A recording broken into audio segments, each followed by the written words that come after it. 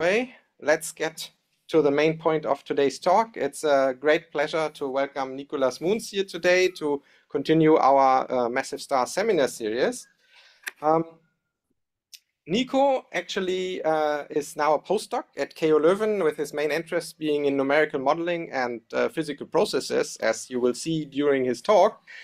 He started actually at the University of Antwerp with his bachelor from 2013 to 2016. Then he moved to KU Leuven and has stayed there very close to Massive Stars since then. So he did his master, which he finished in 2018. And then in 2022, he finished his PhD, as you might all know, in the group of Jon Sundqvist. He then went to a short postdoctoral stay at the Royal Meteorological Institute in Belgium, but then was so drawn to astrophysics that he actually came back to KU Leuven and continued working on the absolute fascinating topic that he will present us today, namely the development of next generation 3D radiation, hydrodynamic, atmosphere, and wind models for hot massive stars. So without further ado, Nico, please take it away. All right, Andreas, thank you. And thank you for having me as well for this seminar. It's a great honor. So indeed, I will be talking about the next generation of atmosphere and wind models that we will be needing for hot massive stars. And in my opinion, and in the opinion of my close collaborators, these next generation of models will need to be 3D models and need to properly take into account radiation into this 3D environment. So before we get into the nice 3D models, I will quickly remind you why we need model atmospheres. So when we make observations of stars, we look at these stars with our telescopes, and from these telescopes, we get this nice spectra. But if we want to then actually do something with these spectra, we need to interpret them. And we do that by fitting these spectra to synthetic spectra that we create from synthetic model atmospheres. And then by finding the closest fits between these theoretical models that we have and the observations that we have, we can find best fit parameters for the stellar parameters, and this tells us something about the star that we were observing. Yeah, but so this spectral fitting process is very reliant on having model atmospheres. And in the past, people have typically used 1D model atmospheres. And how you make these 1D model atmospheres is you start with a set of stellar parameters, being mass, luminosity, effective temperatures, mass loss rate, or whatnot. And then for that star, you assume that your stellar atmosphere follows some sort of structure. This can be a hydrostatic structure if you're mainly interested in photospheric lines, and this is what the T-Lusty models do, for example. Or this can be an analytic wind structure, such as a beta law, which is used in CMF methods, such as the models by fast wind or power or CMF-gen. And then to efficiently compute these models, these codes assume, or these approaches assume that your wind is steady state and spherically symmetric. And then you can do detailed radiative transfer calculations on these hydrostatic structures to compute synthetic spectra. And we have an example of that here on the slide on the left, where you see in blue the observation of some absorption line of an O4 giant. And if you compute a synthetic spectra from a model, you get this line in green. And you see that the green line doesn't really fit to the blue line. And that is because this assumption of having a steady state wind or structure and a spherically symmetric wind structure is not really correct. So what people have been doing, they've been correcting these 1D models with more and more parameters to sort of take into account all of the complex processes that are going on in this atmosphere that drives the atmosphere away of being smooth 1D steady state. So examples of this are the clumping factors that people talk about, micro and macro turbulent broadening. Sometimes winds don't really follow an analytic beta law, but there's something else going on. There's velocity, porosity, and many more terms like this. So when you include all of these corrections, you can make your synthetic spectra a bit better, and that's what you see here in the red line, where the synthetic spectra is corrected for clumping on the top, and where you correct it for some value for the broadening, for the macroturbulent broadening on the bottom. And this works to get our spectra clearer and clearer. But the downside of this is that you include more and more parameters in your synthetic models, in your model atmospheres, that make the models more and more complicated without really being more and more correct. You're just adding parameterizations that are not per se physical. So in the solar physics community, people are a bit further, and already for 20 years, instead of doing parameterized 1D models, they've been running actual full 3D model atmospheres of the sun. And you see that if you, here on the right side, you see an image of one of those 3D simulations of a solar convection cell simulation. And you see that if you synthesize spectra from these complex 3D atmospheres as compared to a simple 1D model, you get completely different spectra. And that you see on the left, where the red line is computed from a 3D simulation and the black dotted line is computed for the sum of a 1D simulation, of a 1D model. And yeah, in the solar community, this has led to these new solar abundances, the Asplund solar abundances, which are of course very important in that field. Of course, people in the solar community have it maybe a bit more easy than us. They can just see the sun and they can see these convective patterns, and they don't have to take into account radiation to its full form. They very much rely on radiative cooling of their atmospheres, but it's not like in massive stars where radiation force plays a high role. So why do we want to do 3D radiation hydro for massive stars? So 3D is clear, it's the same. Atmosphere and winds are not spherically symmetric. Winds have structure formation. Atmospheres have zones that are very turbulent. Previously, people thought it was convection, but I will show you why that's not the case. And these 3D effects can alter both the atmosphere and wind average structure, such as where the effective temperature and photospheric radii lie, and also the direct observable, such as spectroscopic lines or photometric variability. And why do we want to do full radiation hydrodynamics? Well, for massive stars, they're very luminous. To that point, that the dynamics in massive star atmospheres and winds are really driven by the radiation. So there's important interactions between the gas and a very complex radiation field, and this is radiation forces, but also heating and cooling. Okay. So what I want to do in my work, or what the end goal of my work is to have a star like in the cartoon here, where I have the star with a radiative envelope, then a photosphere, and then a wind on top. And I want to be able to take a box, such as this black box that I've drawn here, and then be able to describe what the gas and radiation field is doing in this box. Okay, and that's our idea of having a model for the atmosphere and the wind of the star. So how do we do that?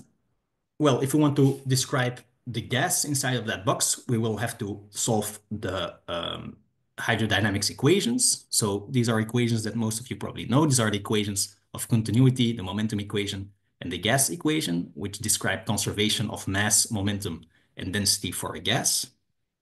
And we complement these equations by a set of source terms that couple these to the radiation. So first of all, we also have gravity, because the gas that we're thinking about is close to the star, so it will be attracted to the star. And second of all, you have these source terms that depend on the radiation field. So you have the radiation force that's in these two fields, these two terms, and you have the radiative heating and cooling, which will change the energy state of your gas.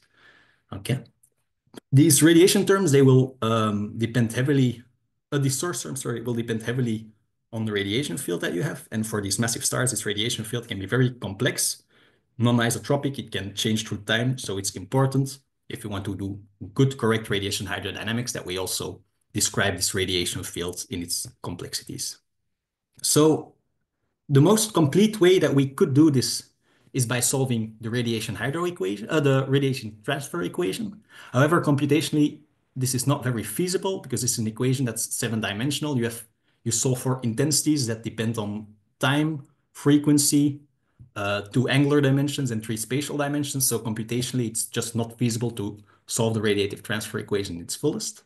But what we can do instead is we can integrate this equation over frequency and over angle, so we don't think about those 3 dimensions.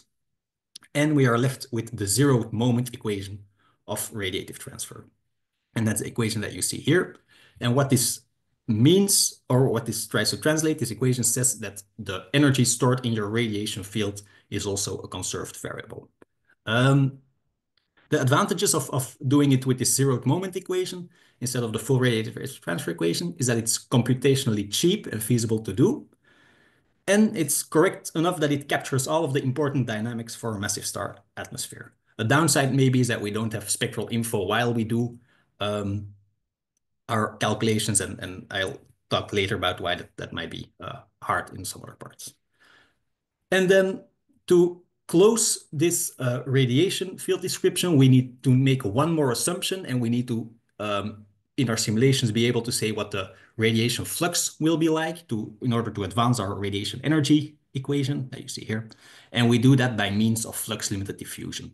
And flux-limited diffusion is an analytic approximation that we make that closes mathematically the radiation system, where we say our radiation flux will behave as some constant times the gradient of the radiation energy density field.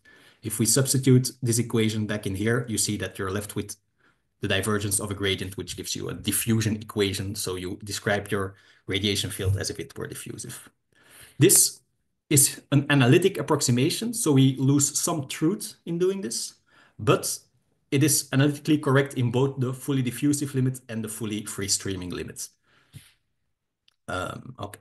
So FLD, the disclosure that we choose, is not the only way that you can do radiation hydro. Other teams do variable Eddington tensor, where they actually calculate the closure by solving the radiative transfer equation. Or there are teams that do M1 closure, where you also, through time, evolve the radiative flux as a separate variable. But these are both methods that are computationally more expensive than FLD, and we don't really think that they hold much value, much more value in terms of being true dynamically. So all of this will be almost the last mathematics slide, I promise. All of our equations together are here. We have the three hydro equations. We have a complementing radiation equation, and we solve these together with a hydrodynamics code MPI AMRPHIC, and we can do that so in 1D, 2D, or 3D, which helps us develop our models quickly. So if we want to do correct radiation hydro, like I said, it's important to have our interaction terms between the gas and the radiation correct. And in order to calculate these interaction terms correctly, well, they rely on some interaction constant, and for gas and radiation, that are the opacities or absorption coefficients. And since we work with this frequency integrated notation of the radiation field, we also need frequency integrated opacities. And it's not always easy to calculate frequency integrated opacities. When you're deep inside the stellar atmosphere, where you're optically thick and your radiation behaves very diffusive, we can use Rosland mean opacities. This is the same type of quantification that is used in stellar structure models. And these Rosland mean opacities are readily tabulated by projects such as the OPAL project or LP project, which tabulate Rosland mean opacities as a function of density and temperature.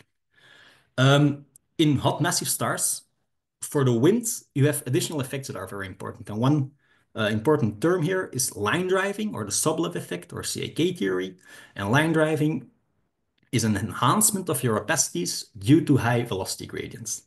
Typically, when people look at line driving in stellar winds, they have to parameterize the line driving force with a set of line driving parameters. These are the Q bars and the alphas, or the deltas that you might have heard about if people talk about CAK theory or MCAK theory. But since I'm so adamant about making our models parameter free, we can't really do that in the same way. So instead, what we do is we try to calculate our line driving parameters in the simulation self-consistently from the gas quantities that we have at hand. I'm not going to go too much into it, but I have some backup slides into how we do this. So if people are really interested, they can always ask after the presentation. Okay, but the important thing is that we manage to get our opacities parameter free.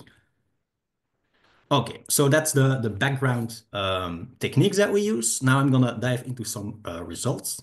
I'm gonna talk mainly about our most recent results that we've done on O-stars, and then after that, I will talk a bit about some of the work that I've done in my PhD on Wolf-Rayet stars. So this is again the cartoon that you saw earlier. So we have this, for an O-star, this radiative envelope, which is surrounded by the photosphere, and outside of that is a stellar wind. This is a very simple cartoon, and this is also spherically symmetric, as you can see, and thus I already said that's maybe not fully true. Because in real life, in very luminous O-stars, right underneath the photosphere, you actually have this zone which can be turbulent, and it's turbulent because you have locally an increased opacity due to a rise, due to the recombination of some iron ions in your atmosphere. So this is a temperature-dependent process, and right underneath the photosphere, the temperature is high enough for iron to recombine, which increases your frequency integrated opacity. And that makes it so that the atmosphere right underneath the photosphere becomes dynamically unstable, and you create this turbulent zone right underneath the photosphere. Previously, this has been called in literature often the subsurface convection zone, but again, I will come back later to why it's not really convection. But yeah, that's a term that you might have heard.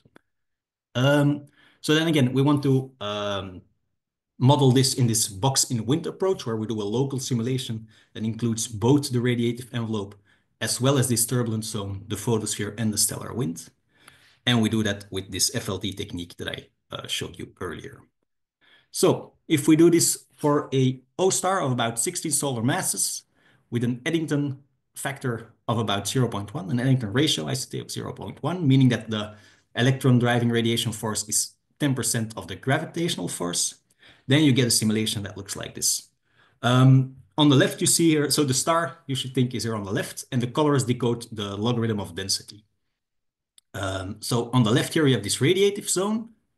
Then you have a zone that is slightly dynamic, and the photosphere is here as well. And from that zone, you see that the wind starts, and you see these black arrows denote the velocity field that gets stronger and stronger the more you get away from this photosphere. If we do this now for a star that is a bit more massive and has a bit of a higher Eddington ratio, you see that this story becomes a lot more dynamic. And so again, you have this radiative zone, and then you have a region that's very dynamically active and very turbulent, and there's a lot going on. And then still outside of that, you have the wind.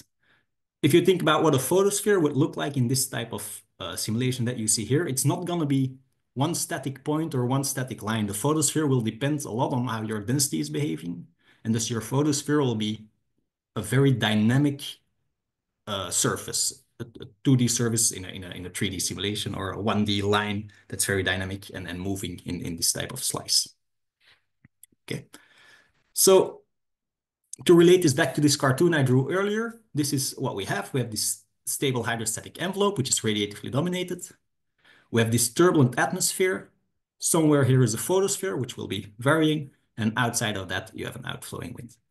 And this is nice because this happens at 200,000 kilokelvin or a bit higher. And that's exactly where we expect this iron recombination to happen.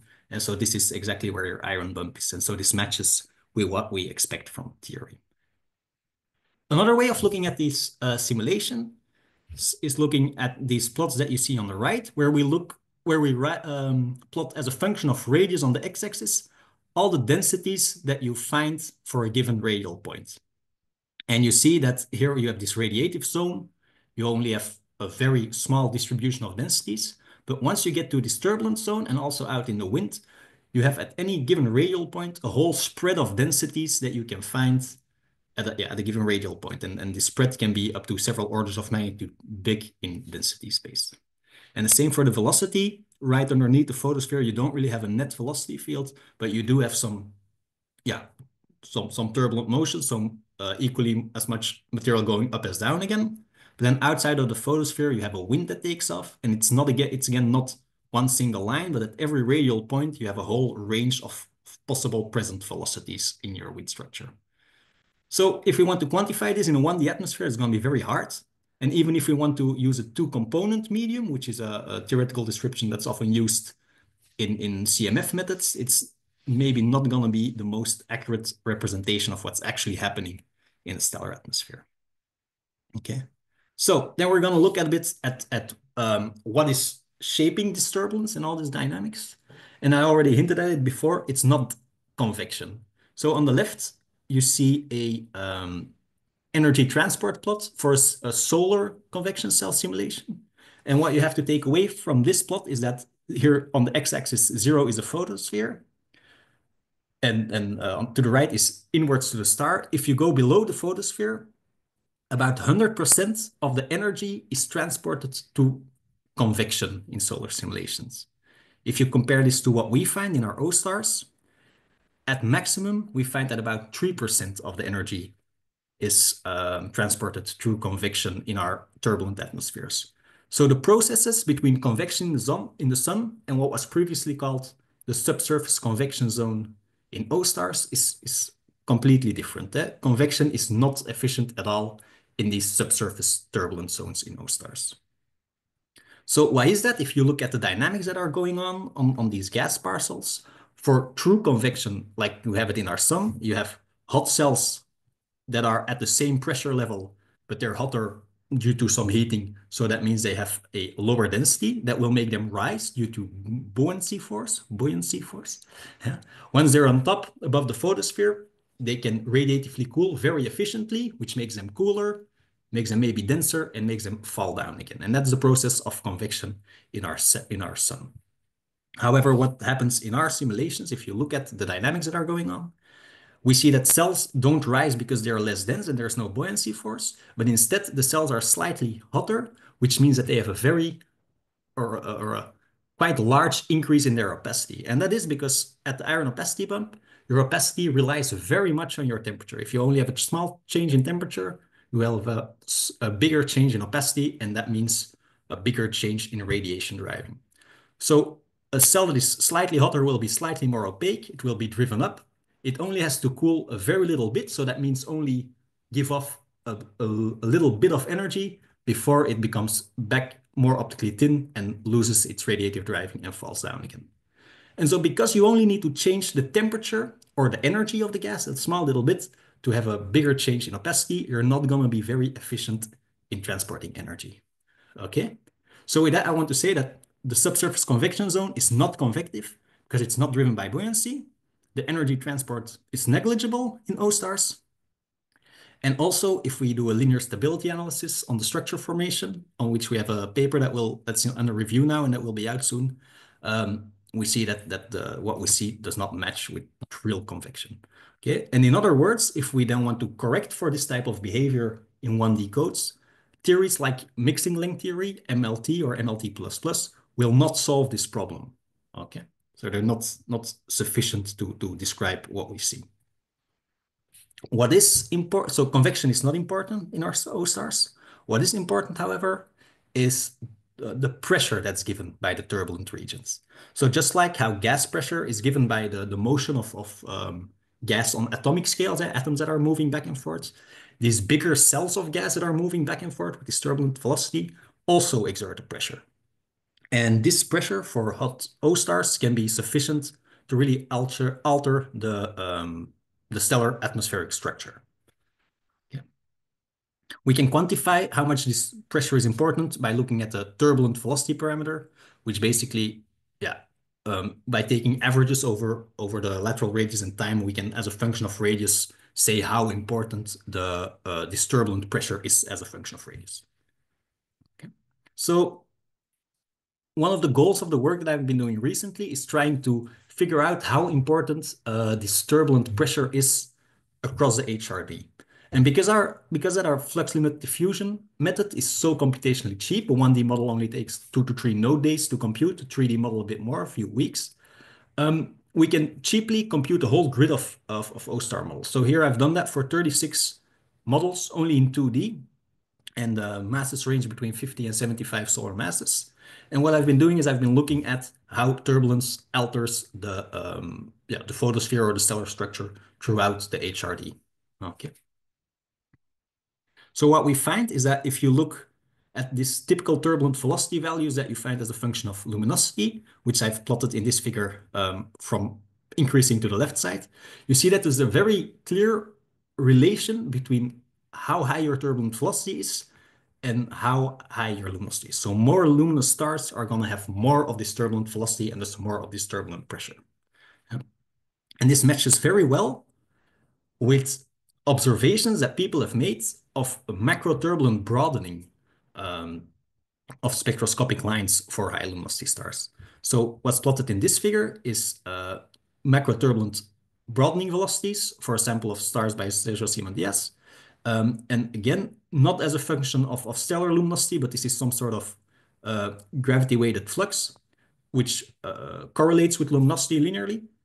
We see again that stars that are more luminous have a higher macroturbulent velocity. And even the values of the macroturbulent velocity and the turbulence that we find match on order of magnitude. So these are between 0 and 120 kilometers per second, and we have the same between 0 and roughly 100. Okay.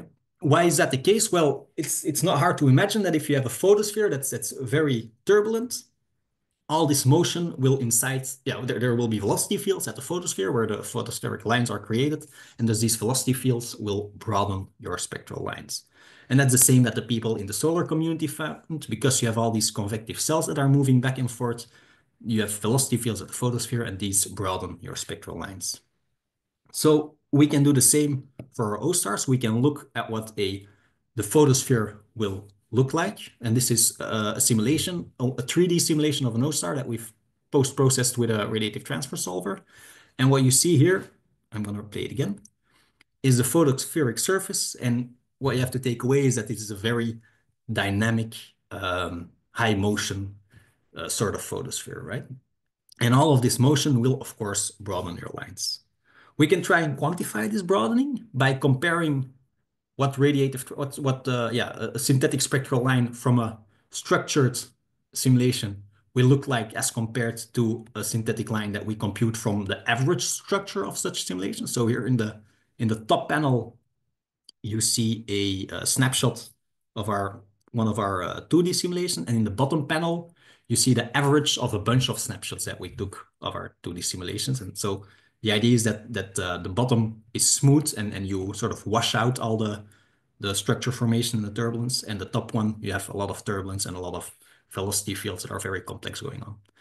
And if you just do a simple radiative transfer calculation on these two different snapshots, you find that, again, this smooth static atmosphere will give, of course, a very thin absorption line, and this very structured high velocity type of snapshot will broaden your line very much. And we can sort of quantify this broadening by convolving this thin profile with some width Gaussian to get this blue profile.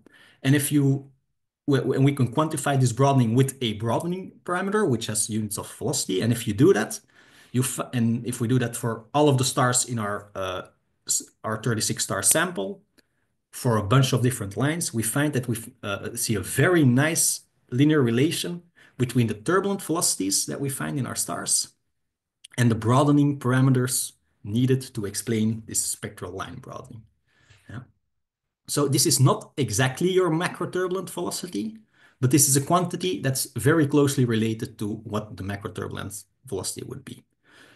So the takeaway from this is that our models are giving us predictive power over broadening parameters. So hopefully in the near future, if you give us stellar parameters, we can give you what the macroturbulent broadening would be instead of trying to fit for that, which is, of course, very beneficial if you try to get stellar parameters from a spectra.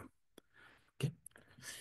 We have a very nice confirmation of that is working by looking at magnetic stars. So here we see 3 spectral lines of 3 different stars. It's all the same atomic transition, but for 3 different stars. And the top 2 are from stars that have a very low magnetic field. And the bottom one is of a star that has a very high magnetic field, about 20 kilogauss as a dipole. And you see that the bottom spectral line is a lot thinner than the top 2 lines. The bottom line also has some width, but this is mostly due to Zeeman broadening. And the top 2 lines, they are macroturbulently broadened or broadened by turbulence. And this matches very well with if we try to run our 2D O-star simulations with magnetic fields. We see that the magnetic fields sort of cancel out the turbulence. So here we have density plots for, on the left, a 0 magnetic field star. And then going to the right, we have 1 kilogauss, 10 kilogauss, 20 kilogauss on the top row vertical and on the bottom row horizontal field. And especially if you look at the bottom panels, you see that the horizontal field is very efficient at blocking the turbulent motion. And that makes sense. It's the magnetic pressure that doesn't like velocity fields, that doesn't like gas that moves transcendentally to the magnetic fields. So magnetic fields block this turbulent motion, and it gives us a nice observational confirmation that at least we're onto something with our models. And we see that also it's at exactly 20 or 10 kilogauss that this broadening is almost completely suppressed, and that's the same value of these magnetic stars. Okay, this is also work that's under revision, and that will hopefully be published soon. So the last reason why you should care about multi-D models in O stars is that when you do simple 1D hydrostatic models of O stars, they're often artificially inflated. And this is because when you go over the iron bump, your scale height increases. Your Eddington factor comes close to unity, which means that your scale height increase, and this will artificially inflate your stellar envelope lots. And we're pretty sure that this is not really a physical effect, because when we look at this in a 2D or a 3D simulation, we see that your atmospheric structures start to form, your atmosphere becomes unstable. And if you compare a purely 1D inflated hydrostatic model to a 2D model, we see that in a 2D model, our atmosphere sort of deflates quite a lot because it doesn't go through this unphysical high scale height phase as a function of radius. And so we have the density profile as a function of radius, and we see that these 1D dotted models are a lot inflated as compared to our 2D models, or the average density profile in our 2D models. Which means also, of course, that your photosphere is a lot deeper in the star, which means that your temperature profile will also cool faster, and your temperature profile will also be adapted. So in this sense, we see that from these 2D models, it's important to take into account multi-D effects to compute stellar structure at the outer boundary. Okay. If we see how much these atmospheres deflate again over our full HRD diagram, then we can see that for the very high mass, very luminous stars, this can be up to 40% change in photospheric radii. And if we look at how much this affects the effective temperature, we see that these very massive luminous star can be up to 30% hotter if you look at a 2D model as compared to a very simple radiative inflated 1D model. Okay. So conclusions on the O stars. I hope I convinced you that multi-D star models, multi-D models are important. They show turbulent subphotospheric layers. They're not convective. These turbulent properties are important both in atmosphere and wind structure, also in synthesizing observables. And these multi-D REG models predict smaller photospheric radii and hotter effective temperatures, which can be important outer boundary conditions for stellar structure calculations. And hopefully in the near future, we can tell you what type of turbulent properties we predict based on stellar input parameters. Okay, so that was it on O stars. Now I'm gonna go back in time, for me at least, and talk a bit about what I did during my PhD for Wolf-Rayet stars. So in my PhD, I mainly researched on Wolf-Rayet stars. And why are Wolf-Rayet stars important? Well, you all seen this figure. This is the life cycle of a massive star. And Wolf-Rayet stars are sort of the last phase in a massive star's life before they go supernova. Okay. And yeah, Wolf-Rayet stars have a very strong stellar wind. My presentation is crashing a bit. Yeah, okay. Wolf-Rayet stars have a very strong stellar wind, and thus understanding the winds of these Wolf-Rayet stars is important for understanding the black hole graveyard that we can measure now with LIGO, which can help us tune stellar revolution calculations, but also for the chemical and dynamical feedback that stars have on the galaxy. So unlike solar-like stars and O stars, which are easy to see as a nice star, and then you have the photosphere, and then you have a wind that takes off after that, Wolf-Rayet stars are morphologically quite different. And Wolf-Rayet stars are characterized by their very strong wind. And the wind is so strong that it's actually hard to see through the wind up until the stellar surface. So the photosphere that we see for Wolf-Rayet stars is actually shrouded quite far away from the hydrostatic core, and it's in the wind of the star. Okay, so here I try to draw on this cartoon on the right. I used all of my artistic skills to show that you have the star here, and then you have the wind that takes off from this darker blob, and the photosphere is somewhere in the wind there. Okay. For O stars, we understand very well how the wind works, how it's driven, and that's this line driving CAK theory that I talked about earlier. But for Wolf-Rayet stars, it's a bit more complex than just line driving. So we've tried to understand this with 1D models, but they don't really give us a satisfiable explanation because the solutions that we get for 1D winds often rely on what kind of parameterizations you use to do 3D effects. So if you change your clumping or your turbulent parameters, it will hugely affect the solution that you get for your wind.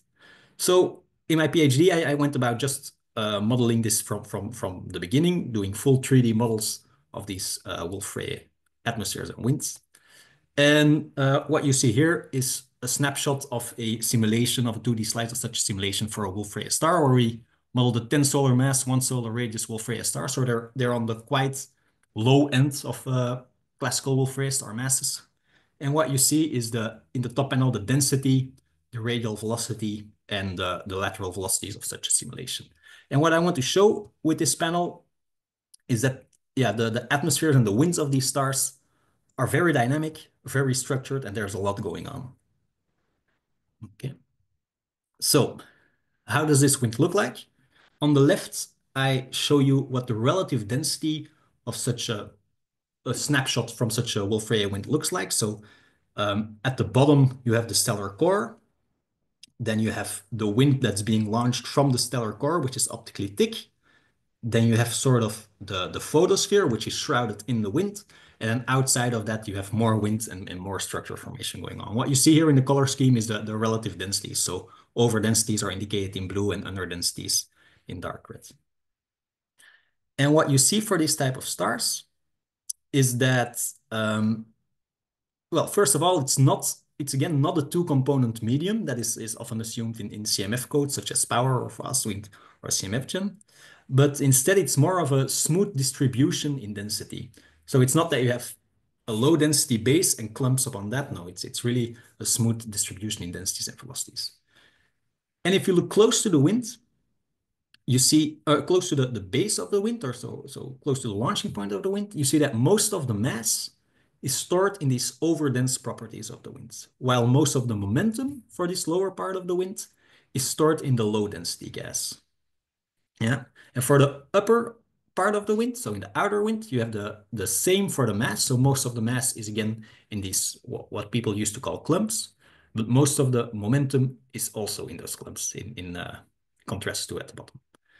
Okay, so what's different here than in O stars is that the wind is already launched over the opal opacity bump, over this iron opacity bump. So in the O stars, this caused this turbulence, but it didn't really launch the wind. The wind was only launched after the photosphere. But for the Wolf-Rayet stars, the wind is already launched below the photosphere over this opacity bump. And then in the outer part of the wind, the opacity bump is gone, so you're mostly dominated by CAK line driving, one would normally say. But if you look closer at the type of opacities that you find in this outer part of the wind, you see that these clumps, where most of the mass is actually not line driven at all. It's way too dense to efficiently be driven by CAK theory or by Sobolev driving. Yeah. What's happening instead is that the medium in between these high density regions is accelerated very much by line driving. And it's actually the ram pressure of this low density gas on the high density blobs, if you want to call them like that, that accelerates the wind. So it's an intrinsically 3D process. It's the acceleration of this low density gas and then the ram pressure from this low density gas on the high density blobs that drives the Wolf-Rayet wind. Okay, so the process of driving a wind is not just normal line driving, but it's really, you need the structure formation at the bottom over the iron opacity bump. You need also the launching of the wind there. And then you need, outside of the photosphere, the low density gas that needs to be accelerated over line driving, which then crashes into the high density, slower clumps to accelerate them via ram pressure. Okay. If you look at the morphology of these Wolf-Rayet winds, you see again that they're a bit different than from these O stars, and that's what I said before. If I indicate the photosphere here with this blue dotted line, you see this is the, sorry, yeah, this panel shows the velocities again that you see as a function of radius. So again, you see that there's at any given point many velocities possible. And so here is the zero. So you see that from the starting point of the wind, which is well below the photosphere, your wind already takes off. And it already has a certain velocity once it reaches the photosphere. This is in stark contrast with O stars, where you first have this turbulent zone and then the wind takes off afterwards. If we now lower the luminosity for these type of stars, we see actually that when we model a Wolf-Rayet star with a reasonably low luminosity, we sort of recover the same type of morphology as the wind for O stars, where we again have this first constant or net zero velocity field, where you have a lot of turbulence or a lot of velocity fields that go faster and slower. So net you have no velocity. And then after the photosphere, this blue dotted line, you have the wind that takes off, so the velocity that rises. So like I showed earlier, this is the plot for the O star that I showed earlier. It's a very similar first flat, wait, my cursor, yeah, first flat and then rising velocity field. Yeah. However, if you look at the stellar parameters that this corresponds to, well, it's a Wolf-Rayet star with a lower luminosity. So basically, this corresponds to these stripped O stars or stripped B stars or these hot subdwarfs that have been recently identified by Goldberg. And so we can sort of extrapolate from this and say, well, if you can change from this, yeah, so the important difference between these two, actually, I should stress, is that these winds are optically thick driven in the beginning, and these winds are purely optically thin. And so we can sort of extrapolate from this that if you can change from a classical Wolf-Rayet star kind of wind to a subdwarf kind of wind by just lowering the luminosity, maybe we can do the same and go from a optically thin O star wind to an optically thick O star wind by, again, raising the Eddington factor or raising the luminosity. And we think that this is maybe or we want to extrapolate this and say that this is the mechanism that launches WNH, so hydrogen-rich Wolf-Rayet winds or these very massive star winds. And that means that if your wind launching mechanism change, this will also change your mass loss rate recipe or the way that your mass loss rates work. And that would be helpful in explaining the whole idea of the Vink, where you find higher or relatively high mass loss rates for very massive stars. But we're not there yet, so that's for next time. So I want to end then by giving my conclusions 2.0, where I just want to recap that multidimensional effects are important for synthesizing observationals, for synthesizing observables. Multi-team modeling can be important and helpful in just understanding the very complex physics that goes on in the atmospheres and winds of massive stars. And hopefully in the near future, we can also get some feedback from these multi-D models to gauge 1D models by giving us clumping parameters and whatnot. All right, thank you. That was it for me. Thank you very much, Nico, for a very nice and very comprehensive talk. I'm pretty sure there will be some questions from our audience to your talk. So please raise your hands, and then I can ask people to unmute. Okay, I see Joris already has a question. Joris, please go ahead. Hello, can you hear me? Oh my God, there's an echo. Sorry, 1 second. Elisa, can you turn on? All right, can you hear me? Yes. Yes. Okay. Thanks, Nico, for the really nice seminar talk. I had two things I wanted to ask, or actually, it was one question and one comment. So the question is about this fake convection thing. So maybe if you go back to one of those slides, you said something like it's not something you could implement as MLT or MLT++ in like a one-dimensional code. And I was wondering if you could maybe elaborate a little bit more on why that is. And I mean, I understand it's a different mechanism, but why isn't there some sort of equivalent that you could do in a 1D code? So yeah, we have to come up with an equivalent. That's the thing. There are people that try to use MLT for this as it's implemented now in stellar structure code, and that's just not a correct thing to do. MLT at its core is an energy transport mechanism, and we see that for these O stars, at least for this outer turbulent zone, the important component is not the convective energy transport, but the important ingredient there is the turbulent pressure.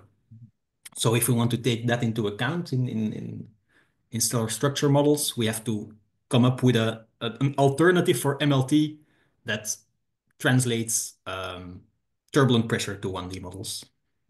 Okay, so it can basically, even though the energy transport is small, it could still have an effect on the structure, basically. Not the energy transport, the turbulent pressure will. Turbulent pressure will, yeah. Okay. And then the second thing was slide 40, 40. This really caught my attention because this plot, the 2D line that you show is very similar to some of my power models using a deep connection point to the interior, where we basically model over the iron bump, but then cut off the Eddington parameter after, so you don't have super Eddington layers, and it also basically avoids this inflation, and then yeah, we have a paper coming up hopefully soon, where we sort of explore that Yeah. the different spectra that makes. So I found it really interesting that you also have this in the 2D models. Yeah, that will be it would be very interesting to see because that's exactly what you would have to correct for, right? You don't have this artificially increased scale height, so you have to cut it off somewhere. But then importantly, also an additional effect other than just not inflating, we also find that due to this turbulent pressure, you have sort of a density gradient that becomes less steep because you have this additional pressure term, which fights your local gravity, right? So your scale height increases a bit due to that, but not as much that you inflate completely.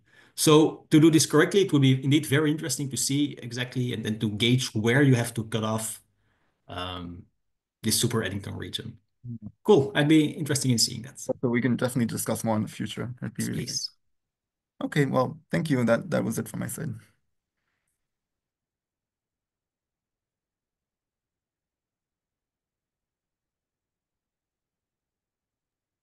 Andreas, we have 4 questions.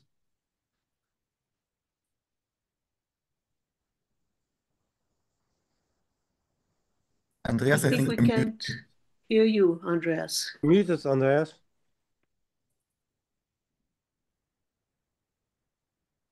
Andreas, unmute. Maybe you can just point someone to ask a question in the meantime, or I will ask my question. Okay, thanks. Yeah, sorry, Gloria, next, then Joe. No, Thank you. Then Yes, Jorik was before me. Thank you for this really illuminating talk. I've always thought 3D is needed. And my specific question has to do with your slides 36 and 37. You're close by. Okay, so your line profile. I was wondering if you could say a little bit more about how that line profile is formed. I'm particularly curious about the fact that you seem to have a more extended red wing, which has to do with the material that's flowing downward. Is this an opacity effect, or how does this come about? Yeah. So first of all, to say that these are really line profiles is maybe a bit of an exaggeration. I did here a very simple, purely radial integration of the radiative transfer equation. And what I do in the bottom figure is I turn off all of the velocity fields. So also I ignore the wind here because we're working with a photospheric line. And I want to compare just the pure static smooth atmosphere to the blue line, which is to the blue line, which has this first of all the wind, but also clumps going up and down through this photospheric region. And so indeed, the fact that your line shifts, the line center shifts a bit, is not only due to the fact that you have the wind in the blue line and not in the orange line, but also due to the fact that you have, denser, the inflowing material is probably denser than the outflowing material. So that means that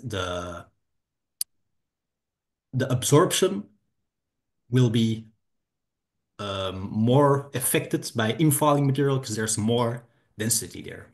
And that will explain the shift towards the lower wavelengths. No, but I'm curious. Okay, but what you have is a more extended red wing, which is indeed the material that's falling. So the material that's falling seems to have a very different velocity distribution. Let's put it that way. Yeah, So so the rising material and the falling material have very different velocity distributions. Yeah. So how I understand it is that the inflowing material is in general more dense and maybe slower, but the outflowing material is less dense and maybe faster, right? So Okay. as I understand, it's a change in that distribution that makes the line profile asymmetric. Okay. Thank you very much. Here you go. Okay, then Yorick next. Hi, Nicolas. Very interesting. Could you go back to the slide about the momentum and the mass? For the Wolfram? Yeah, you had the inner wind, the outer wind, Yeah. and I didn't understand something. Yeah. So yeah, so if in the inner wind, most of the mass is in the clumps, right? And we're in the inner wind, so the velocity should be low. Why is most of the momentum then in the low density? I think I'm missing something still. So that's relatively at that point. If you look only at the inner wind. So, okay, I understand the question. What that means is that relatively the low density gas is a lot faster than the high density gas. Yeah, so most of the momentum Yeah. Okay. is Sure. okay. Is So that clear? it's low. Sorry, it's faster material, but it's Faster, still indeed. slow. Yeah, sure. The difference in velocity is higher lower down than upper up there. Yeah, sure. Yeah. So what is the velocity there then? Is this like 5 kilometers per second? In values? Oh, that's a good question. Wait, we can look at the plots. All right, we can. Here maybe. So this is in hundreds of kilometers per second, so below the photosphere. Well, yeah, you have a whole spread again, right? But it can be up to 500 kilometers per second at average, I'd say. Oh, okay. So that's quite fast. Okay, right. Yeah. Yeah. Right. Okay. Okay, Joe next. Oh, Nico, this was a very, by the way, can you hear me? Yeah? Yes. Yeah. Yes. Okay. This was a very nice talk and brought a lot of new stuff, which might tell us that all what you have done the last 30 or 40 years is not so correct, but let's see. But particularly, I was also interested in your finding about this deflation effect for the O stars. So maybe we have to think about whether how one can prove this or disprove this, because that's a very interesting effect, and particularly maybe it might be also related indirectly, for instance, to this mass discrepancy problem. So yeah, good. So that was one point. But my comment is a different story. Namely, 2 times in your talk you mentioned that the structure of, or the structure found by you is not a two-component medium as it is assumed in more or less all the codes nowadays. But of course, there is a reason for this two-component medium that we are assuming, which has to do, as you know, with the line-driven instability, which is admittedly only in the, say, intermediate and outer wind, which is of no concern currently. But anyhow, you have calculated this, and of course, you have used also opacities which come from the Sobolev approximation. So my question would be, if at some point we are able to include the LDI, what do you think? Are the current instabilities already fast enough to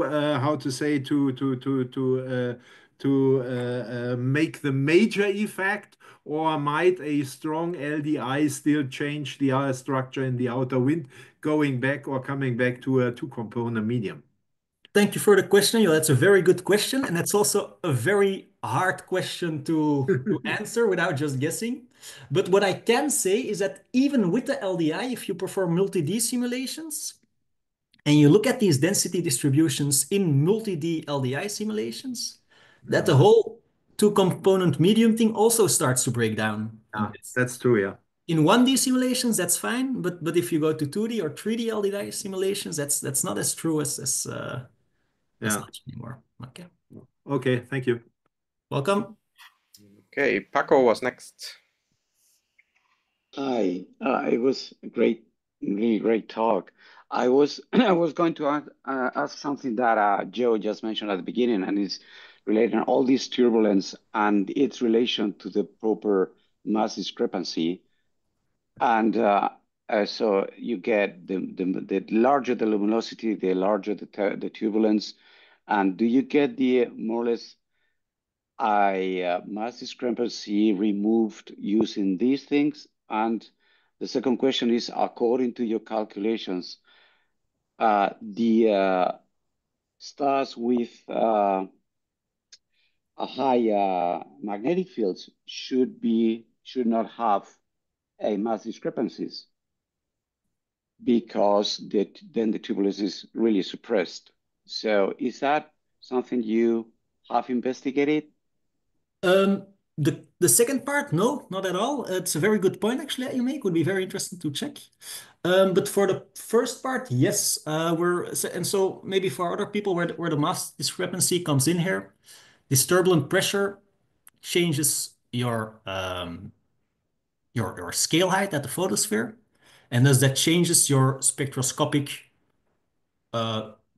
fitting of the log G, right? If I understand correctly, and that will change the mass that you infer, and also that with the radius will change the mass that you infer.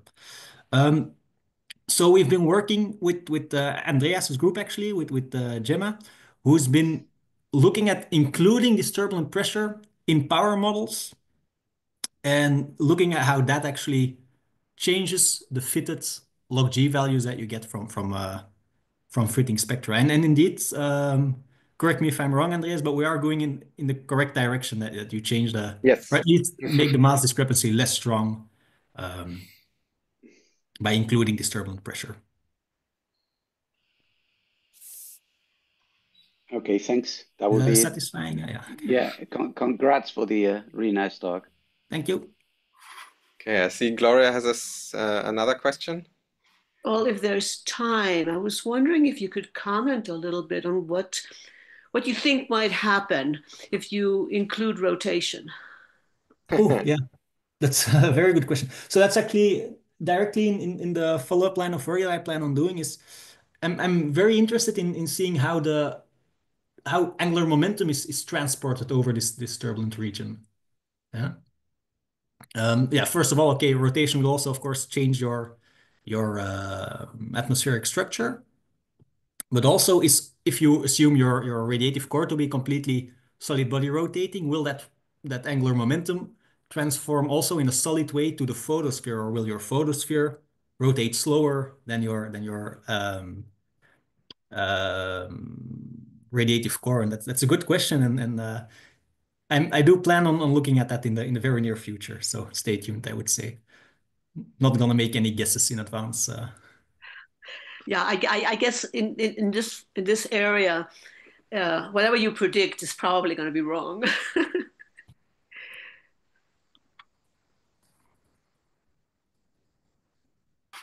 Okay, if there are no more further questions, then thank you very much again to Nico for a really wonderful talk. And I think it was really inspiring on what to work on. There will be, of course, further Massive Star G2 seminars next year. I don't think we have a December slot at the moment, but you will definitely hear all of the updates via our typical email list. So please make sure you're subscribed to the Massive Star newsletter if you haven't done so. Otherwise, see you next time, and thank you very much for attending. And of course, thank you very much, Nico, for your excellent presentation. Thank you for having me.